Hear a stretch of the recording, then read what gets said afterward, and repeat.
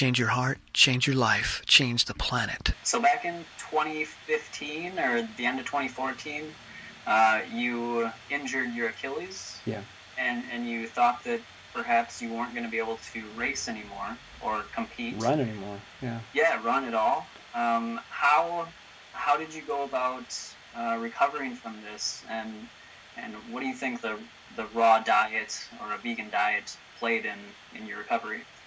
Well, it was actually 2013 that I injured it, and I took almost 2 years off from running. And the doctors said there was no way to fix it. The calcium had grown up into the Achilles tendon, so bone spurs growing up into the tendon, which are very, very painful.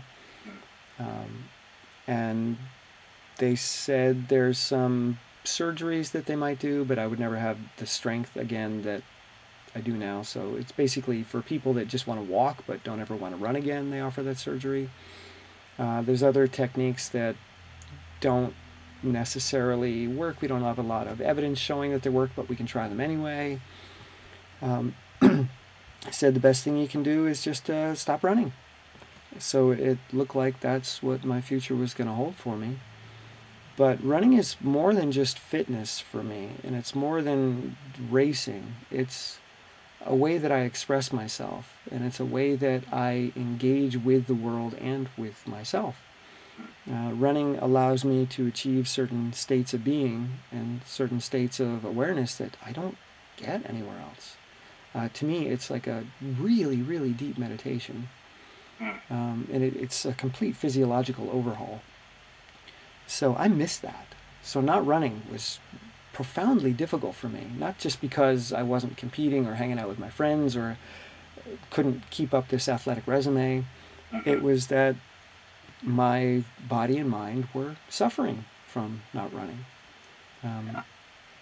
We live in a really sedentary lifestyle. That's the norm. People think you're strange and extreme if you move your body a lot every day. But that's what your body wants to do. That's what your body was built to do, to move a lot every day. And when you don't do that, all kinds of things happen.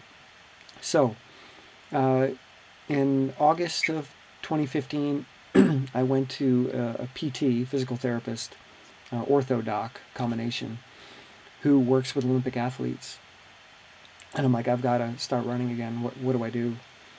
And he did some x-rays and ultrasound and said that your tendon is really, really solid. It's healed, but it's healed with all this calcium in it.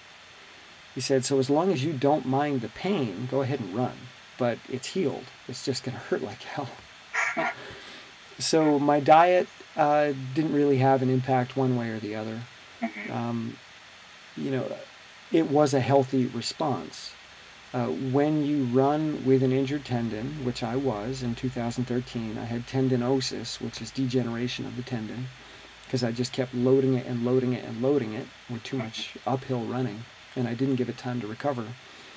The body eventually says, well, we're going to have to make this stronger to handle this kind of load, so let's start putting calcium in there. Let's turn it into a bone instead of a tendon. That way it won't break.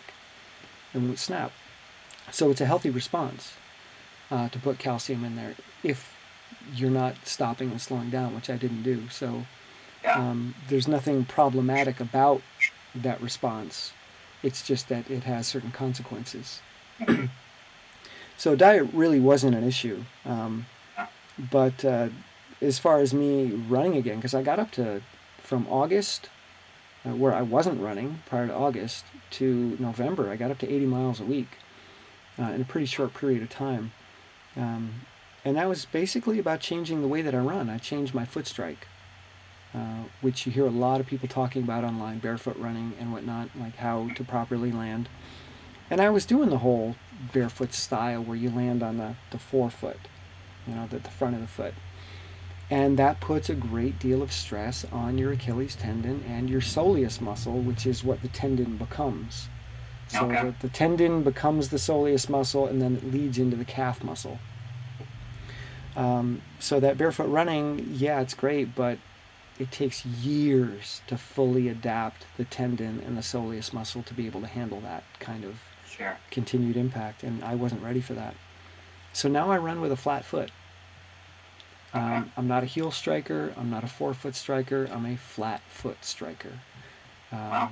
And basically, I use my arch as my cushioning mechanism. So I hit with a flat foot and I let the arch collapse. Okay. And that's where I get the impact reduction from, is that arch compression. And that takes the load off the tendon, and I've been able to bring my mileage way back up again.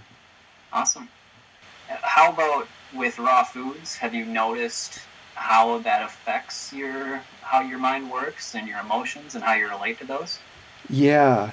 When I was eating a vegan diet, but not a raw vegan diet, although I definitely had some clear improvements over my crappy fast food diet prior to that, I still ate a lot of comfort food. I ate a lot of tan foods.